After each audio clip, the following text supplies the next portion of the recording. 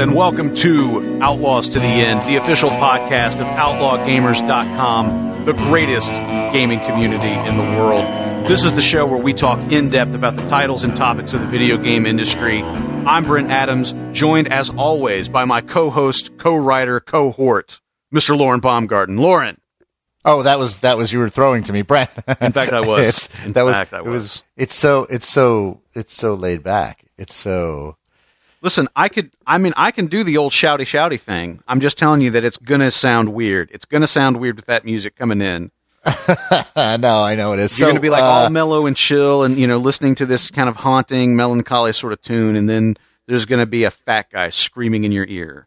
And before Brent, it worked, but it wouldn't work now. We're recording this the same day that you posted images of Tony, Daniel, yourself, and I recording the last Outlaws to the End, discussing game trailers and its demise. That's true, yeah. And people were just freaking out and talking about how much we suck at quitting. And they're right. Little do they know that we're actually recording a third podcast, which may come out just days after the last one. And so here we are with episode 3 of Outlaws to the End. In the last 2 weeks since we? Yeah, basically we've had 3 shows, and we've recorded 3 shows in 2 weeks. I don't know what the release schedule is going to end up being, but we've recorded 3 shows in 2 weeks. That's exactly right. But we wanted to get on and talk about Firewatch. We did, which we wanted to talk about Firewatch. Is one of the few games, and I guess that we can go ahead and say we can go ahead and title this episode "Postmortem Firewatch." That's right. We absolutely can, and. That being the case, we should start at the top, Brent, before we get into anything else. Yes. Just so it's said, spoilers. This will be a spoiler-laden podcast about Firewatch. So if you do not want to hear about Firewatch, you probably shouldn't listen right now. That's exactly right. So just with that out of the way, we'll go ahead and let's give some vital information about Firewatch. Number 1, this is a game that was developed by Campo Santo. This is the first game that they've developed, and Campo Santo is filled with some interesting people. You've got Jake Rodkin and Sean Vanneman, who are the creative leads on The Walking Dead from Telltale Games. You've got Nels Anderson, the lead designer on Mark of the Ninja. You've got Chris Remo, who composed the excellent score that I'm going to talk about. Who also worked with Jake Rodkin and Sean Vanneman over on the Idle Thumbs podcast. And so there's this interesting mix of people who have worked on games, who have been game journalists, who have been game podcasters.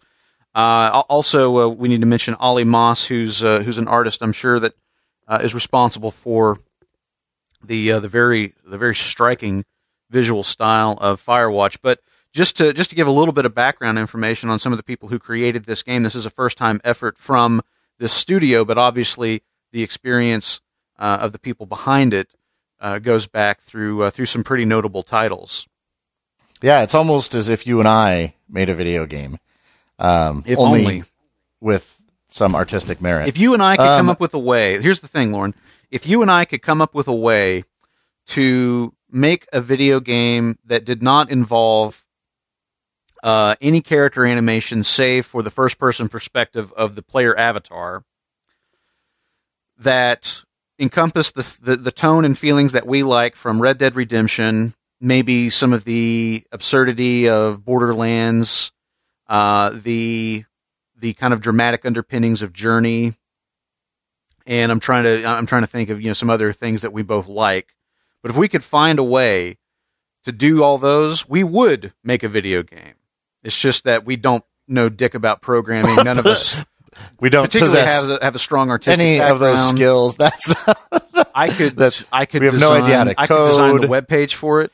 I could write the script, but beyond that, there's not much more. I think we could write something probably. I think the closest we could get is we could write something, and then you might be able to film me holding up the script, right? And that's about as close as we could get. Yeah, that's probably true. I could film you holding up a keyboard and pretending like, oh, I'm coding, like how like kids in TV series they start hacking and they just start furiously typing on a keyboard at 300 words a minute like that. Yes, I'm almost positive that's not what hacking looks like. But anyway, so Campo Santo, yeah, it is. But enough of our failure. Let's talk about Campo Santo's It is an interesting group of guys. So. Brent, so this is interesting. This is, again, we've moved to this sort of freeform podcast. In the first iteration of it, you and I were talking about games that the other one had not played. Yeah. So we kind of interviewed each other, and people said they kind of liked that. Right. The second podcast, completely different, was the return of one Daniel Kaiser and one Tony Grice, TG in 3D. And that was just really just a mess, basically. Basically, is what it was. Yes, it was a hot mess. But so today we're talking about one game we're doing nice. A postmortem. I mean, can't deny that. It smelled good. It did. So let me start you off here, Brent. Sure. Overall, first of all, to start off with, you played this on the PC, correct? That's right, and you played it on the PlayStation 4. I played it. We're going to talk a lot about that, actually, but I played it on the... Go ahead, sorry. I played it on the PlayStation 4 initially, and then played it on the PC. Yeah, people in my Twitch stream this morning were saying that they were making predictions. I said that you and I were going to talk about Firewatch on an episode, and they were making predictions about what you might say, and people said they were anticipating sentences including the words PlayStation 4, the word fundamentally, and then broken, in some combination. And that's a reasonable guess. I said if there were a betting pool, they're probably not going to get too many takers against. That's a reasonable guess, but there's going to be much more than that. So right. I started out on the PlayStation 4 and played on the PC, but we'll talk about that. So you played it on the PC. I did. I want to start off with and I should say that my copy of Firewatch was a gift. My copy of Firewatch was a gift from a listener from Aaron B, who was very, very kind to donate to me and just said, I'd love to see you stream this, and so I did. I not only played on the PC, but I streamed the entire experience on Twitch, which is not really that much of a feat, seeing as how the entire experience was about 4 hours. So overall, I'm curious to know if you liked it, first of all. Yes, I did. I did like Firewatch. Not a perfect game. There's things about it that I felt were that I was let down by, and there's things about it that I thought were maybe a bit of a missed opportunity, which I suppose those two things aren't all that distinct from each other. But I did like Firewatch, and I enjoyed it more in the moment than I did at the conclusion. I think is how I would put it. I really, really got into certain things that were happening during the game, particularly the mystery, the intrigue, and the paranoia that the game explores during the course of play. Those things were really compelling to me, and I thought that the game did a really, really wonderful job of laying out those breadcrumbs for you and really incentivizing you to try to unravel the mystery. I think where the game failed was not necessarily in giving you an answer, although one could argue that giving you an answer was a mistake. But I think that what the end ultimately represented was a bit of a letdown. Even though, as I'll talk about once we kind of get into this in more depth, I respect the ending for what it is, and I think that the ending it really rings true to what Firewatch is trying to be as a title. But ultimately, the ending did fall, and it just fell a little bit flat for me. So that's interesting. So, if I were to take that same question and turn it on myself, I would have to say that. Why don't we try? Lauren, did you like Firewatch? It's interesting, Brent. I'm glad you asked me that. Me too. That's actually a very hard question for me to answer, and again, we'll get into this in a little bit. But the ways in which the PS4 version were fundamentally broken. Oh, bingo! I get the door prize. Is it a drinking game? I wish. The ways, unfortunately, the technical issues that the PS4 version has, and we'll talk about it, really impacted my relationship to the game. I'm not surprised to hear that. In a very significant way, and in this game, much more so than I think in many games that I've played. So I played through about 3/4 of the game. So I played through about the first hour of the game and decided it was unplayable. I had exchanged conversations on Reddit with Sean Vanneman about concerns around the PS4 version and questioned, the idea of putting a game out. And just to be specific for the audience, what issues were you experiencing? I know that there were like frame rate problems, stuttering, things like that. Is that what we're talking about? That's what we're talking about. Okay. To the point of about every 3 feet that Henry walked in the games, the game was stuttering. Okay. So, I mean, it was nonstop. Right. And it did crash on me once in the beginning. After that, it never crashed, but it was nonstop stuttering and frame rate issues. Okay. So, so Sean had said prior to the game's release that while they recognized there were technical issues, he'd said this to me on Reddit. He had played hundreds of hours in the game on PS4, and they would not have released it if it wasn't in a playable state. And they're intending to patch it, but if I have problems, to write him is to DM him on Reddit. And so I thought, okay, the developer basically just said, write me if you have a problem, and we'll make this work. Yeah. So I thought that no harm, no foul. I'll buy the PS4, and he'll make it right if it's not good. So I bought the PS4 version. I played through an hour of it, and I said, you know what, this is terrible. And I wrote Sean, and I said, hey man, this is not working for me at all. It's ruining the game, and I'm really interested. Could you either facilitate a refund on the PlayStation Store or send me a Steam copy? Either one. Yeah. And I didn't hear back for about 24 hours, and was the next night, and I had time, and I was like, oh, let me just sit down and try it again. And I was drawn into the game enough that I played it for about another hour and a half, probably. Okay. So I played through a good, 2/3 or 3/4 of the game, and then I stopped playing, and Sean wrote me back a couple hours later and sent me a Steam code. Okay. So I thought, all right, I'll download the Steam code. I said thank you or whatever. I thought I'll download the Steam code. I downloaded the Steam code. I thought I'll fire it up for a couple minutes, and I played the game for about 10 minutes, and it was like night and day. I mean, it was absolutely night and day. Yeah. And not just the performance was absolutely night and day, but like it just made the whole game feel differently, and I was suddenly seeing things that I couldn't see before. Mm. I never knew I played almost 3 hours of that game, if not 3 hours of the game, and I never knew that you could see Delilah's tower across the mountains. I never saw that on the PS4 version. If you remember, there's a part in the game where you have to you find a radio laying on the ground. I walked around for 25 minutes trying to find that radio. And when I went to the PC version, obviously I knew it was there at that point, but it was very easy to see. Yeah.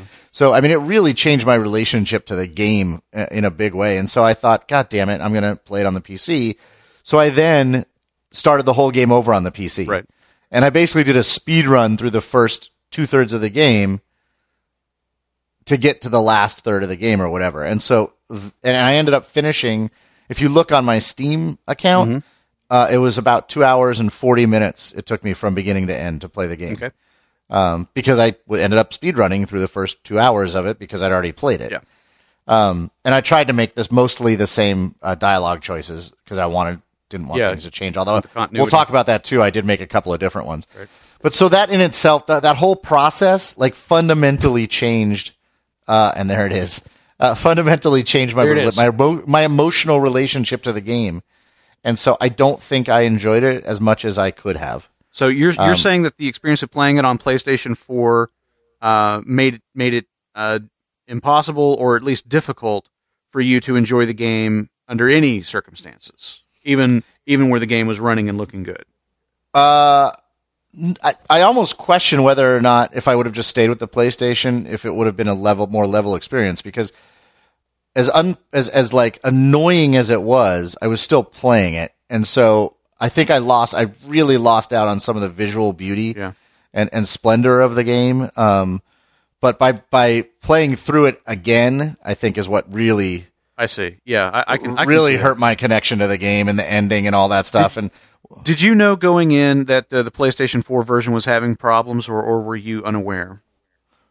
Oh no, I knew. I mean, like I said, I talked to Sean about it on Reddit. Right. So I mean, I knew, and the developer himself sort of reassured me that it shouldn't be that significant. Do you regret that decision? Do you regret getting it on the PlayStation 4 and not just biting the bullet and getting it on PC? I do. I mean, the reason, ultimately, yes, but I could only know that in retrospect, and I had a very specific reason to want to get it on the PS4. You wanted to play with your wife. Yeah, it's a game that I thought my wife would really enjoy. It's a type of game she would play. I thought, there's not a lot of experiences that are really built well for us to share together. And I thought this would be I was really looking forward to this and Unravel as experiences that we could share together. Probably the only two this year. So I was invested in having it on the consoles for that reason. So, but it just didn't work out. Yeah, I didn't think it would, based on what Sean said to me, I didn't think it would be as bad as it was, but it was. So when you ask me if I like the game, the answer is I think the game has a lot of amazing qualities. I enjoyed it. I also think there's a lot of room for improvement, and we'll talk about that. But what I found really interesting, Brent, is I invited Sean to come on the show when I wrote him back about the issues, right. And he hasn't responded to me, and I don't know if he ever will. But but he's like, listen, chump, I've been on a real podcast. Okay. One of the things that I think is most interesting, and I think it's really interesting about what you said at the top of the show, is I wanted to ask him, did they really think it was necessary? Like, what was the conversation around having to include some sort of mystery in the game? Because the stuff that I found so compelling was the other stuff. It was the dialogue. It was all the stuff we'd seen so much of in the trailers. I really liked those moments, and I was wondering if they had talked about the idea of not having a mystery or that whole paranoia thing, and having just a game that was mostly made up of like these types of conversation and moments. And I was interested in playing that game. Let's talk about that, because my experience with the game, as everyone else's is as well, at the very beginning, you are one of the best openings in video games. Absolutely one of the best video game openings I've ever played. And on the Twitch stream, amazing. I was just commenting as I was playing about how evocative what I was experiencing was. And I think that 50 lines or so, whatever that was. It's a real testament to minimalistic writing and to really letting and to writing itself, to letting specifically what I mean. And I think that it really shows the level of experience of the people involved, because I think that I'm repeating myself from the Twitch stream, but I think that a novice writer spends all of this time imagining everything that's happening, and then they want to share that with you. They kind of want to show you like how clever they are and how deep their imagination goes for the material. They've imagined every single detail, and so they have to share every single detail with you. And to have the restraint to give you those very, very small passages that are not all that descriptive, but are more declarative, and then letting your imagination fill in the descriptions, letting your imagination work in all of the details. It was profound. It did a fantastic job of the game kind of reaching out to you, and you kind of reaching out to the game, and meeting in the middle and creating the fiction that is the prologue for this game together. And that prologue is very, very compelling. And the game is full of what I affectionately call kitchen sink drama.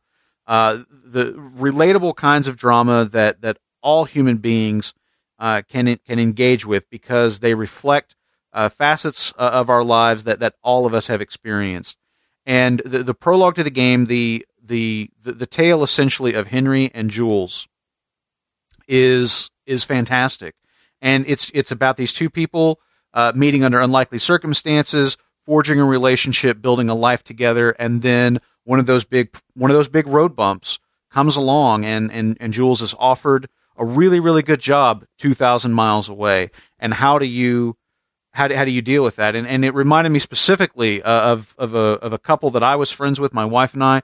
They were some of our best friends, and this exact thing happened to them, and their relationship ended over it because one of them was offered a job really far away and wanted to take it, and the other person didn't want to go, and that's so like, I mean, it's as relatable as anything. The only way it could be more relatable is if it happened to me, I guess. Well, I think that's one of the most interesting things about the opening. Well, there's a couple things. The writing is, and it was almost like a checklist of it, but the dog, the relationship, the marriage, the children conversations. I mean, it was so it was so relatable, which is what makes it so powerful. It also was interesting the way that they gave the player some agency in the conversation. Yeah. And I thought, and it's interesting how the player agency does not give you complete freedom, but only the sort of the freedom to choose within what they, within the latitude of what they deem Henry as a character to be interested in choosing. Which is, which kind of dog did selfish. You pick? Like the choices that it comes down to, when it's like, okay, so Jules is going to move 2,000 miles away, and your choices are either beg her not to go or tell her she can go, but she has to commute. But at no point is there a choice for you to go with. Right. That's interesting. They were interesting, and they were very binary. The dog one I thought was really interesting, very telling about, do you take which dog did you take? I chose the dog that she wanted.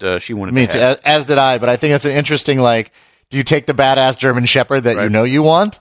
Or do you take the beagle that you have no interest in, but it's what your wife wants? Well, that's the thing. It's like I'm coming into this. I've been in a long-term relationship with my wife, and that's exactly right. I understand the ebb and flow and the give and take of like when somebody really when she really wants something, when something's like really important to her, then I consider that, as opposed to she says the word dog and I'm like, I want a German Shepherd. That's right. Which is the more sort of like younger, selfish version of me, I guess. Yes, that's exactly right. So I thought it was, and the music was just absolutely fantastic. Brilliant, full stop. The music in this game is brilliant. It's one of the best. Let's just pause for a second and say this here. Chris Remo has composed one of the best video game soundtracks I have ever listened to in my life. I've purchased the soundtrack. I listened to it. I've listened to it many times while I've been working on things, or just had it on in the background. It's amazing. You can find it. You can get it on Steam, but you can if you go to Campo Santo, they've got links. You can get it through Bandcamp. You can preview the whole album. You can get it. You can name your price, $6 or more. I paid more, and you can get really high quality versions of it. I cannot, even if you have no interest in Firewatch whatsoever, I cannot emphasize enough how much you should go and listen to the soundtrack. I think it's brilliant. Yeah, the only problem with the soundtrack, I agree with you, Brent. It's up there with Transistor and Journey. To me, which is interesting that I think probably Red Dead is also pretty high up there for me as well. But it is. A lot of my greatest hits of best scores are in indie games for whatever reason. But the only issue I had at all with the soundtrack is I wanted more of it. I wanted more of it. I wanted it in more places in the game. There were times when and not that it had to be everywhere, and certainly that idea of the isolation and being out in nature, and we'll talk about that. But there were definitely times when I was like, God damn, the soundtrack would go great right here. Yeah. Or I haven't heard music in a while, and I'd really like to hear some soundtrack over this. But it is phenomenal, and it starts out right in the beginning with that opening, and it's just and the use of the sounds, which when I played it again on the PC and I had my headphones on, I was able to detect a lot of sounds in more detail, like the clinking of the glasses and that sort of thing that I hadn't heard, that I heard, but that weren't as resonant as they were. They weren't as resonant on the coming out of the TV as they were on the through the headphones, and it's just honestly one of the best openings in video games. I agree. It was really impressive. I as I was experiencing it, I was saying some of these things that we're saying right now because it really, really stood out to me and impressed me. And then you come out of that into the world. Yeah, and I mean, the next time you're hopping in your truck, there's a cutscene like where you're coming out of an elevator, you're hopping in your truck, and then you're getting out of your truck and you're on your way to the tower that's going to kind of become your home away from home. And I think that one of the things that's kind of relevant to say here is to reemphasize what I said earlier about this game being kitchen sink drama and being very relatable. The drama of the game is very, very grounded. There, as opposed to video games, which very often peddle in elements of the fantastic, the supernatural, the mythological. Video games often deal in a lot of over-the-top subject matter, and this game is on the other side of the scale. Very, very grounded, very, very relatable drama, very relatable action. The things that are exciting in this game are things that you and I could very well experience. The things that fill you with tension and anxiety are things that you and I very well could experience if we were placed in similar circumstances. And the likelihood of you and I being in similar circumstances is much, much higher than it is you and I being in similar circumstances to Nathan Drake or something like that. Well, speak for yourself on that one. So anyway, I think that a lot of the design decisions about the game were down to, we want to have a game that has some action, in quotes, a sense of adventure, some drama, but we want to pull all that back into a realm where it feels real and relatable and not kind of cross over that threshold into the arena of high adventure where most video games live. Well, and certainly, we should before we actually get into the game, we should talk about the end of the beginning, which is the sort of the part of the drama that really sets up the story. Is that Jules? Oh, that's right. Your wife develops Alzheimer's at a young age, and she advances to the point where she doesn't know what's happening, and you're her full-time caretaker. You're not able to handle it. You end up getting a DUI because you go out drinking. You leave her in the house alone, go out drinking. You get a DUI. You tell Jules' sister, your sister-in-law, and her family basically comes and takes her from Boulder, Colorado, which is where you live. Back to Australia, where she's from. Back to Australia. And so she goes back to Australia with her family, ostensibly fully involved in Alzheimer's and dementia. And you take this job for the summer up in the mountains of Wyoming, being a fire watchman, just doing nothing but sitting in an elevated cabin looking for forest fires. And so the drama, we've talked about this before, Brent. We talked about it with Ether One. For me, this is probably one of the most poignant subject matters that anybody could pull out. I think I told you before, my grandfather had Alzheimer's. Right. It was 7 or 8 years from the time he was diagnosed till he actually died, and it was just brutal watching him lose his every ounce of what made him him. Yeah. Over the course of those 7 years, and it's a absolutely brutal disease. And just to think about that, this young marriage, it's always devastating. But to think about it when they were just starting out, having kids and that sort of thing. Right. So that's the drama that sets this up, or the foundation that sets this up. Mm-hmm. And that's sort of the tenor of the opening, right? Is this very personal, very intimate, very grounded story, as you say. And this is why, and it continues like that feeling the first, I don't know, what do you think, hour maybe? You're really just kind of walking around and talking with Delilah, your boss, the other forest ranger, right, about things. And the relationship between Henry and Delilah is a really important one in the game, and a very profound one. I think that again we come to in the interchange between Henry and Delilah, particularly during that first hour or two of play. It is some of the best writing I've ever seen. It's some of the best acting I've ever seen in gaming. It is so real. It is so relatable. There are times when we're all wishing that we could think of something clever to say and we really can't. And you can play Henry that way, or sometimes you will be able to say something back that's really clever. But Delilah she's a really great character. She's very intelligent. She's very flirtatious. She's got a wicked sense of humor, and it's almost impossible to not kind of be drawn into that relationship and to want to see some sparks fly between Henry and Delilah, and to kind of play the game that way. They invite you so effortlessly to engage yourself in that relationship, and they do this almost immediately after coming off of the events you've just described with Jules going back to Australia, and Henry kind of being in this state of limbo about his marriage, which it's just this big question mark. Again, it's interesting the way that they allow you to play Henry, where they don't give you the option to really be platonic 100% of the time. Or, okay, maybe I'm wrong about that. Maybe if I no, they do, because I played him that way. So you played him platonic the entire time. I wasn't interested in. I didn't respond to any of her advances because I couldn't. I was thinking of my own wife, right. And I just thought. And believe me, again, I've watched a couple people in my life now die over slowly. Yeah. And have caretakers and that sort of thing. And I would never in a million years would I begrudge a human being who is caring for their loved one, who is demented or unconscious for years on end or whatever.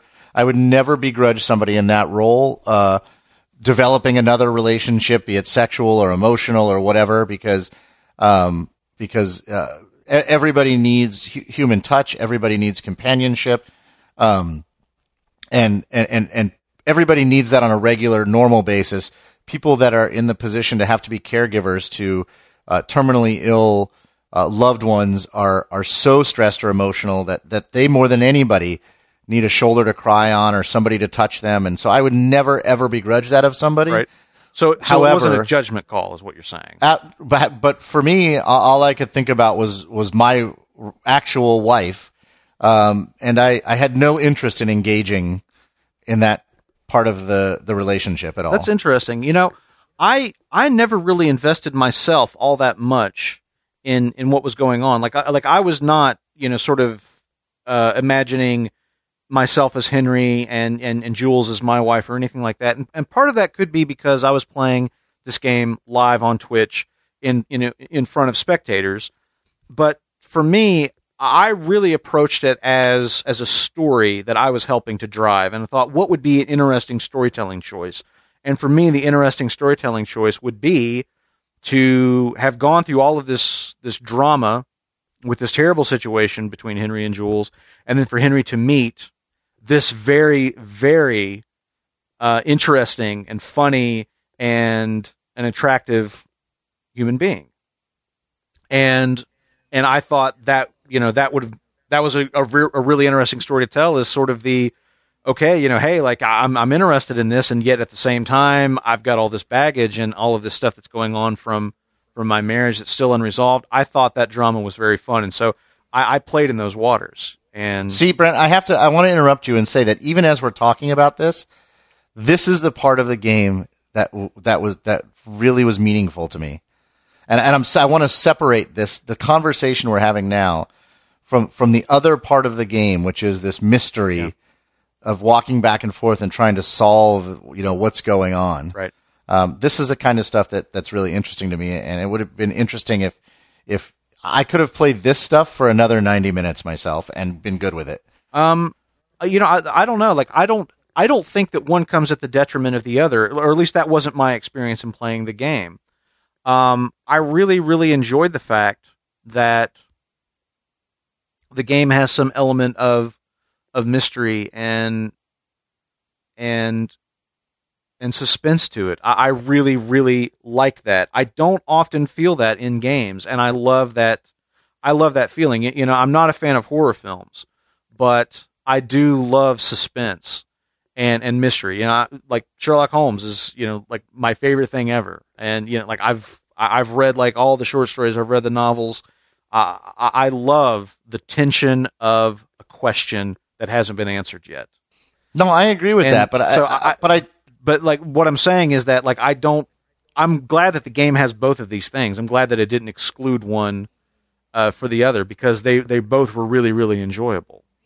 Yeah, I don't disagree with that. But I do think maybe you said at the beginning of what you were just saying that what you were just saying, excuse me, that one doesn't come at the detriment of the other. But I do feel like it did to a degree, because I feel like once you got further down the path of the mystery, the sort of more personal stuff fell by the wayside. The sort of more casual conversations, the getting to know each other. The focus definitely shifted to that, but ultimately, again, like the thing that I look back on, like in that whole like tension and drama that is going on about the mystery, it really comes down to a lot of that is fueled by some fundamental things, like the fact that Delilah lies in her official report about that event that happened. That bothered me. And the fact that did that make you question your decision to flirt with her, or to make her less attractive? No, I don't think that it definitely changed. It definitely changed my relationship with her, or Henry's relationship with her. It changed my outlook on her. Right. And I think I even said during the stream, I quoted that line from Glengarry Glen Ross, where Richard Roman's talking to I can't remember the character's name. Alan Arkin plays a character in the film version, but they're talking about talking to the police about the break-in in the office, and he says I don't know what I'm going to tell him. He says, tell him the truth. It's the easiest thing to remember, And And that's the thing. Like, that's a very relatable piece of drama. And like those are the things that I kind of come back to. I kind of come back to that whole thing of like, okay, so she lied a little bit to make it seem like basically everything was kind of on the up and up. And then suddenly they're in the situation where they might get caught in that lie. And there might be some relatively serious consequences to that.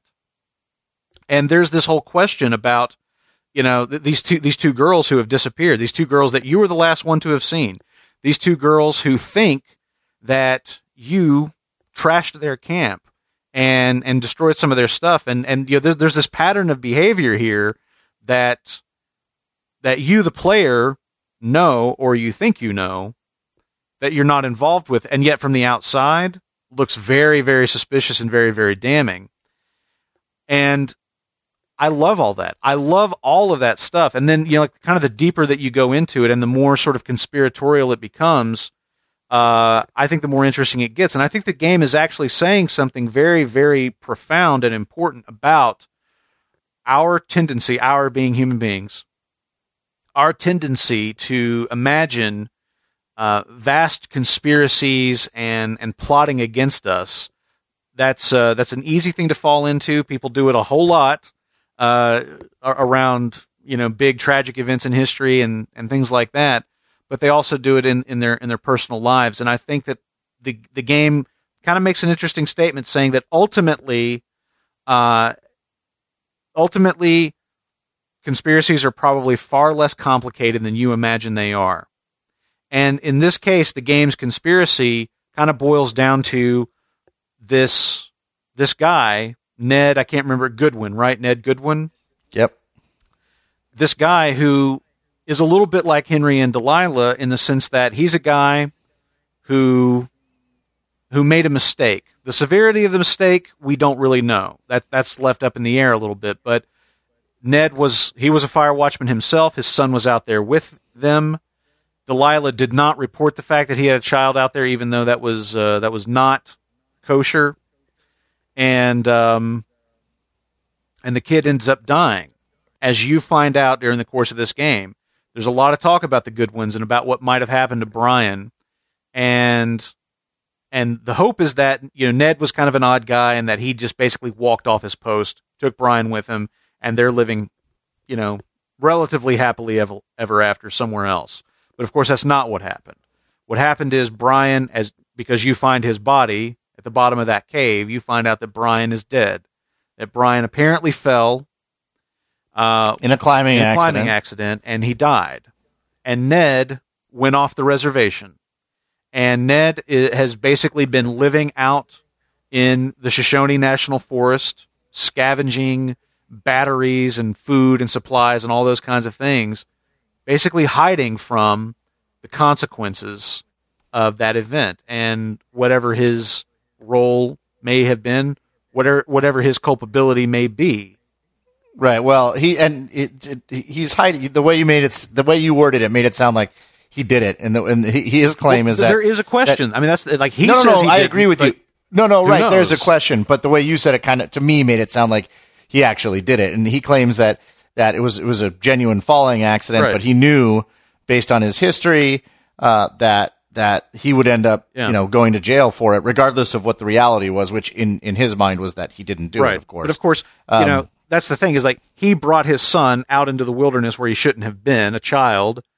He put his son into that circumstance, and he recognizes that. I mean, he said his son wasn't ready. Right. You know, like he recognizes an amount of sort of, how he may have contributed to the accident, but in Ned's mind, it still was an accident. Right. You know, but he knows he's going to face consequences. Right. That basically he would be charged with murder. Yeah. Or something like that. And so, it's interesting because there's a lot of talk about, the theme of paranoia. Yeah. And as you said, conspiracy, and there's a lot of people who were disappointed in the ending. Yeah. I was not disappointed in the ending. Well, I think I understand why they're disappointed, because I think that ultimately, and this is what I was saying at the very top, ultimately the ending says that all the conspiracy and the paranoia and everything has been Ned Goodwin out in the wilderness fucking with you, essentially. Basically fucking with you and trying to discourage you from digging any deeper because he doesn't want to be found. And I mean, like really at its core, like when you just sort of take it in the broad brushstrokes, it's a fucking Scooby-Doo mystery. You know, it's old man Goodwin, whose son died, and he's kind of like, you know, out in the woods with a spooky ghost mask or something like that, trying to scare you out of the area so that you don't dig any deeper and find out what he's really up to. I mean, at its core, that is essentially what the game says is going on.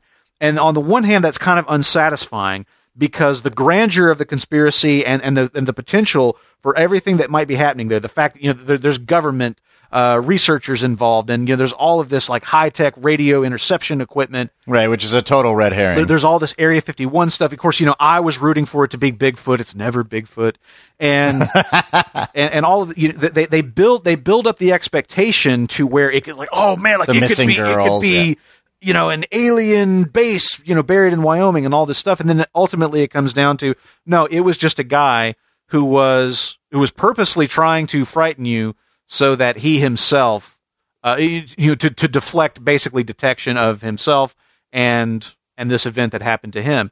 And so on the one hand, I respect that because it stays very, very true to the spirit of the game and that grounded and relatable drama. The fact that, you know, this is a more true to life situation than an alien base hidden under a mountain. But so it adheres to sort of the realism of the game, but it is not as dramatically satisfying as if it had gone bigger and better. And the statement that I made in the stream is that I felt the compromise would have been to have left the question open-ended, to have left like breadcrumb trails pointing in different directions. One of those directions might have been it was Ned Goodwin fucking with you. One of those directions might have been that there was some sort of bizarre conspiracy going on, that you guys were participating in, you know, some sort of psychological study that the government, in conjunction with a university, was conducting just to see how people in isolation respond to paranoia. And then yet another could have been that that this is all in your head, and that you are conjuring a lot of this, because the game does open the door for that in that scene where you could have left the girls also sort of undiscovered, and so that you could have left it such that maybe had something to do with it or not, or you don't know. I mean, that's true. That didn't need to be wrapped up in its neat little bow. That could have been a separate third sort of branch out. Very and I true. Agree with you. And I think had they go ahead. Well, I was just to finish the point. The game allows for things to happen that you, the player, experience that objective third parties later say didn't happen. You know, it allows, you know, in that conversation, you wake up in the middle of the night and there's a phone call from Jules that, you know, is coming over the radio. And then, you go through that and you think like, okay, you know, like I'm having this conversation. She's having a lucid moment. She wanted to get in touch with me. So now we're talking. And then you find out later, no, it didn't really happen. You were sleepwalking. So the game, at that point, it opens the door for you to experience things that are not real. And so, that's interesting, because I didn't interpret that. I never interpreted the scene that way. I knew immediately that he was dreaming, or that he was missing. I mean, I thought because it starts out as her voice, as Delilah's voice, and so I immediately interpreted that as like Delilah called and he like half woke up and was hearing Jules's voice in his head. And then she says the next day, you know, I called you last night and all I could hear you say was you were mumbling Jules. Right.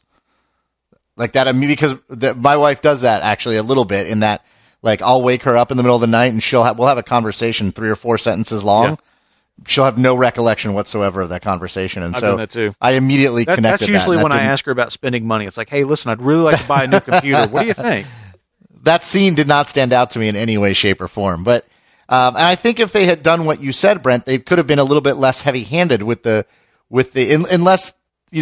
the themes that they were going for were isolation and paranoia. But again, I feel like it was, it can't just be isolation and paranoia, because they were pretty heavy on the theme of like love and loss and relationships, and your relationship to like your wife, and how does that play out if something like this happens, and there's another very intelligent, very attractive woman And so there was much more thematically going on here than just isolation and paranoia. Yeah, that's true. But I feel like it was very much like first, third, emotion, relationship, love, loss. Right. Second, third, isolation, beginnings of paranoia, and last part, paranoia. Yeah. And then the very last part, the last like 15 minutes, sort of wrap up. Yeah, I mean that's the thing. Like, if you look at it, it actually follows. Sort of, your classic sort of three act story structure. But I feel like even thematically, it does. You're right. But I mean, thematically, I feel like as opposed to, I mean, I guess they were woven throughout, but they feel like almost distinct sections of the game. And I personally felt much more intrigued and connected to the experience in the first part of the game than I did in the experience in, say, the last part of the game or whatever. In the beginning, it was like, oh, what is this stuff? It's kind of mysterious. It's interesting. And then, like you said, it sort of turns into this Scooby-Doo mystery. And the stuff that I felt like was groundbreaking was the first hour. Right. I felt like that first hour was groundbreaking game making. I think what makes the I don't value one of these over the other. I really kind of take it all. I just take it all in as a complete thing. But I think that the thing that really threads the whole game together is the relatability. How what Henry is the mystery that Henry is unraveling around Ned and Brian Goodwin ultimately speaks about his own circumstance and the fact that Ned is a reflection of Henry in a lot of ways, in that they are both out in the wilderness kind of hiding from something. They're both out in the wilderness kind of running from something. That they have had these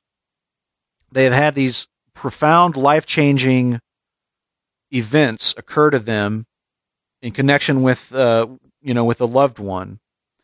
And now they are both out in the wilderness as a result of that. And I see that there's this interesting, kind of parallel between what Henry is doing and what Ned has done.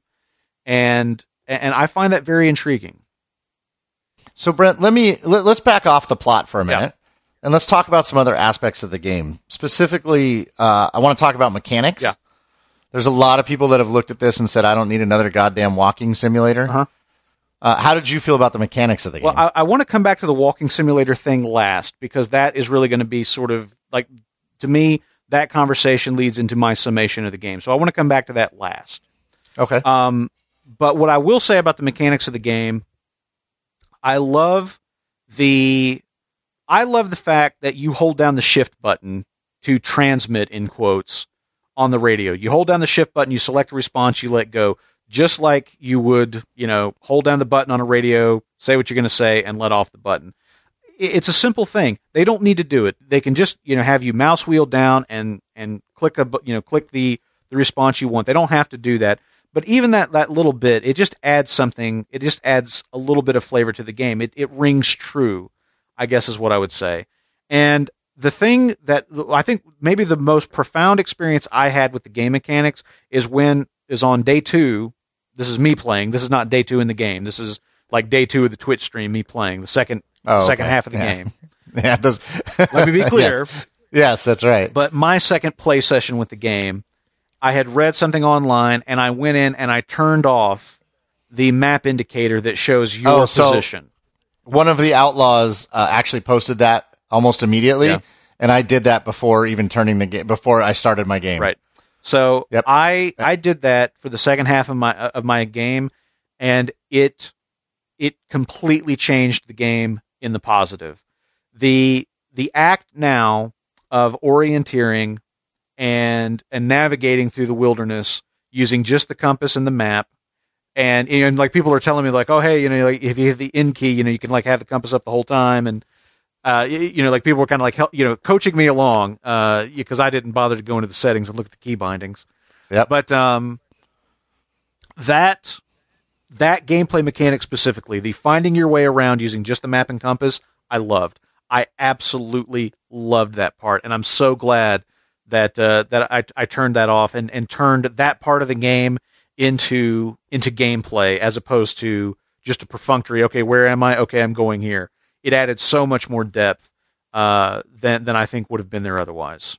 I agree, and like I said, I did that before I even started the game, and I played the entire game that way. Yep. For the better, definitely. And I completely enjoyed it. And beyond that, there's not much in the way of puzzle solving. Not really. I mean, not in any physical way. There's sort of information puzzles that you're kind of slowly putting the pieces together, but those are not right. Those are not dependent. But it's not like you have to solve a puzzle to get across or to get to there. It's pretty classic. I mean, like, you need an axe to open the gate, so you got to go find an axe. It's kind of right. There were a couple times in the game where I was like, oh great, so they picked the furthest point away from where I am. Yeah, and that's where you got to go. So I have to run over there to get an axe to come back to the gate. Exactly. Like, that was kind of annoying. But again, that's Adventure Game 101. But overall, I thought they did a great job with the size of the world. They made it feel big, but you could still traverse across it in a timely manner. Yeah. I thought I really enjoyed the map amount of traversal you're doing is almost real time, as opposed to something like in Skyrim. Like where you're traversing the equivalent of like dozens and dozens of miles on foot in a matter of 10 minutes or something like that. Yeah, no, I think they did a really good job balancing, like making it feel like real time, but obviously it's not. Obviously. So I thought that was great. I enjoyed finding the stashes. I enjoyed how you updated your map and the orienteering around that. The one thing that drove me nuts, it drove me fucking nuts, is the rappelling. And it wasn't the mechanic of rappelling that bothered me. It was getting to places, what I thought were several places where, as somebody who grew up in the mountains of Colorado and Wyoming, that area, I get to places and I'm like, you don't need to rappel down 6 feet. Right. Like, it looks like in the game it's 6 feet, so it doesn't occur to me to turn around and hook up a rope, because why the hell would I rappel down 6 feet? That happened more than once. Like, on a few occasions, I was like, that's ridiculous. I wouldn't rappel down. I can see a path right there to the left. I could just kind of slide down or whatever. Yeah. But no, I thought the gameplay in that way was a good time. The artwork, Brent, amazing. I thought it's unbelievable artistic direction. Amazing. So many pictures, so picturesque in so many ways. Really made me feel like I was in Colorado, which is where I spent most of my time. But it takes place in Wyoming. But yeah, it's just similar being that feeling of being in the mountains. Yeah. Was really captured. And I thought it was just an absolutely beautiful game. I loved the art style of the watchtowers. Yep. It's not photorealistic at all. Not photorealistic at all, but so aesthetically pleasing. And I was reading that apparently the sort of like the visual style for the game had been taken for like National Park Service posters from back in the New Deal era. And, right. and they were kind of like looking at that and saying, well, what if you just sort of brought that to life in the world and made the world look like that? And it's such a great fit. I mean, it really gives this game a distinct visual identity that I enjoyed throughout and commented on several times, just how beautiful it is. And it gets past any sort of feelings of like, well, I can't really immerse myself in this world because it's not photorealistic. I never had that thought once cross my mind at all. And I loved, the setting of the game being out in a national park in America, is just such a great setting. I loved it. I absolutely loved it. I did too. Brent, I think you mentioned it earlier, but I do just want to mention one more time, because I think, the voice acting is so important to the game, and some of the best voice acting I've heard in gaming. I thought the two of them, the guy who played Henry's from Mad Men, I don't know his name. Yeah, his name is Rich Summer. And then I don't know the woman who played Delilah at all. Her name is Sissy Jones. And I just thought they did just an amazing job and added so much to the game. It's terrific. I mean, it really is. It's some of the best writing and some of the best voice acting of any video game I've played. It is it's so real. The dialogue choices, the delivery, even through those high tension moments when people are like really freaking out, it always feels grounded and real. It's a really, really, it's an achievement in the medium, in my opinion, on those levels. And I hope they get nominated for it along with the soundtrack. I agree. I agree. Nominated where I don't know. I'll nominate them. Let's have the Horse Kneecap Awards. This will be the first year that we, the Outlaws, have the Horse Kneecap Awards, and I nominate Firewatch for 3. With that, Brent, I think maybe we can wrap up the discussion. I think I saw that I can't remember. It might have been Polygon. I don't remember who wrote about Firewatch, saying that it felt like an old friend, and it felt like just a great movie, and they were confident they would go back and play it again in a couple of years or every couple of years or something. Right. And I could see that with this game just because it does feel so comfortable. Again, I think that my first playthrough was significantly impacted emotionally. The connectability of the game emotionally with me was impacted because of my technical experience with the game. And it's very, very unfortunate. I don't know how developers let a game go out like this. I really, really, truly don't, because it's clearly such a labor of love, and it is just the worst possible showing for this thing that they've been working on for so many years, and it's really unfortunate. But I did enjoy the game, and I'm glad that I played it. I am too, and the thing that I kind of left with at the end, and this goes back to the whole walking simulator question that you asked me a few minutes ago. What I said when I finished playing the game is that I think that in Firewatch we see, or at least I saw, a window into how storytelling changes as we move from the traditional mediums of like film and television and into VR. Firewatch is not as strong a game in terms of its mechanics as something like Journey, as an example. There is not a lot of gameplay going on in Firewatch. It is a walking simulator to a degree that's a valid critique of the game and its mechanics, because you do a lot of walking in this game and you have some agency, but ultimately you don't have a lot of agency over what happens in the game. There are game mechanics like the dialogue system, like the navigation that we talked about, but playthrough to playthrough, the particulars of the story are not going to vary too widely, even though there are dialogue options and things like that. It's not going to profoundly change the game experience, at least in my opinion.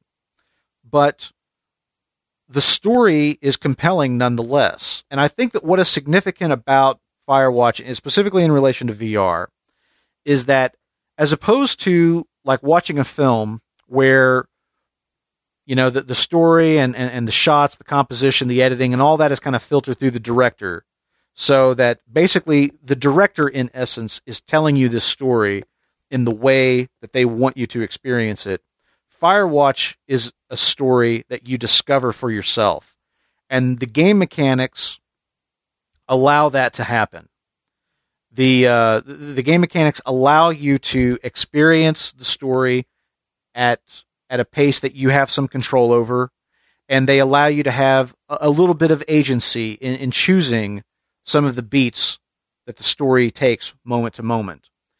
But ultimately, I think that's what Firewatch kind of represents for me. It represents this really interesting way of telling a story and using the medium of video games to tell a story that you experience and you discover in a different way than you would if this story were told in a book or in a film or something like that. But ultimately, that's what Firewatch is for me. Firewatch is a somewhat interactive story that tells the tale of Henry and Delilah. And I really, really enjoy it on that level, and it makes me very, very curious about what it would be like to play Firewatch in VR, and what lessons people who are developing content for VR might take from Firewatch as we begin moving forward with this this new technology and this new way of telling stories. Well, certainly, I think that VR is going to exact a change around that, because just the act of walking through the environment becomes a potentially compelling experience in and of itself. But I think it's a very interesting perspective, as always. And Brent, as always, I'm going to tell the listeners that we want you guys to chime in on everything we talked about on today's show, whether it's Firewatch or Firewatch. No, we really do want to hear what you guys think, having played the game. For those of you that are interested, let us know what your thoughts are on the game, on the storytelling aspects of it, the voice acting, the music, the ending. We really would like to hear. We know a lot of members of the community out there have played the game, and we're always grateful for your feedback. And with that, Brent, I think we will wrap it up for this. I was going to say this week's. Who knows? We may have 3 more shows this week. It's hard to say. At this point. For this episode of Outlaws to the End, which turns out to be our first Postmortem in a long time.